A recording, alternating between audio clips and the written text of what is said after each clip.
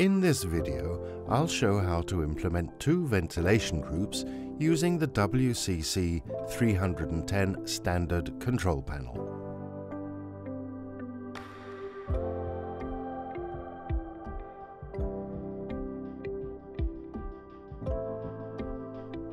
For this installation, you need the WCC 310 standard control panel, two actuators representing the two ventilation groups, two WSK 103 manual override switches, and the WSA 333 cable gland set. Here I have the WCC 310 standard control panel. Let's have a look inside. Inside, we see the installation manual and the panel itself. I open the panel. Any screwdriver can be used to open it.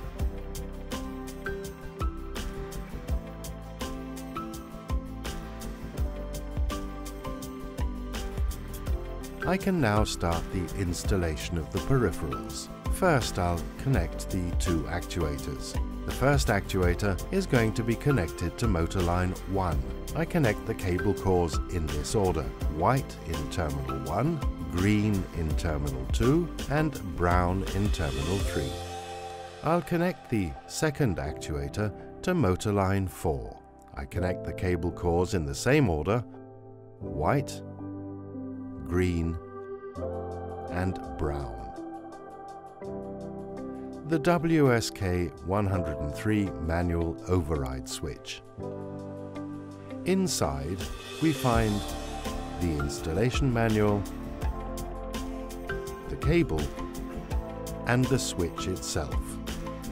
The next step is to connect 3 manual override switches. 2 will be connected to operate each motor line, and the third will function as a thermostat that controls the 2 motor lines in automatic mode.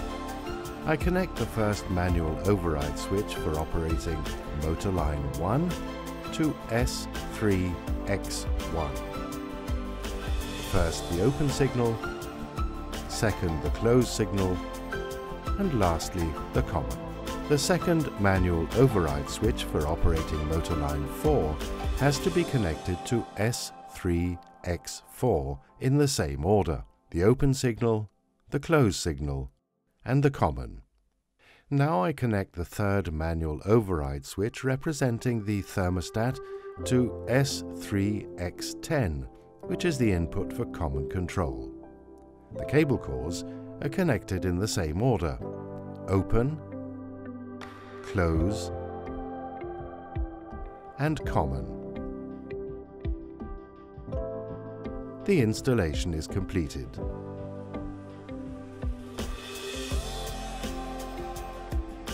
I'm now connecting the panel to the mains power. I remove the black plastic cover here. Here I have the terminal for connecting the power and the earth connection here. First, I connect the earth to the screw here and 2 cable cores into these terminals. When done, I place back the protection cover. Next, I power the panel.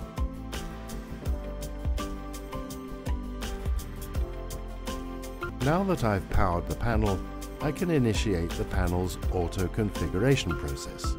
I do this by pressing the up and down buttons at the same time and keep pressing until the yellow LED is switched on. The panel will find all the hardware and configure itself accordingly. The process can take up to 2 minutes. The panel is ready when only the green LED is switched on. The panel is now ready. Let's test it to see if it works.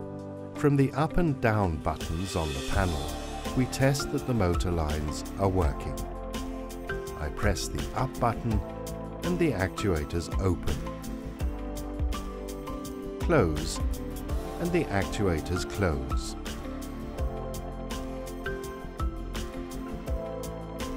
Next, I press the Open button on the manual override switch operating motor line 1, and the actuator connected to motor line 1 is opening.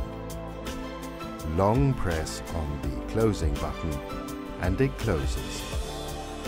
I press the Open button on the manual override switch operating motor line 4 and the second actuator opens.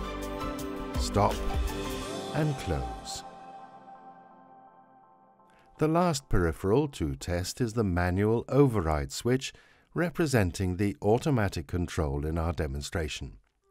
Since it is an automatic control, it has lower priority, meaning that I have to wait 30 minutes after using manual controls for it to work.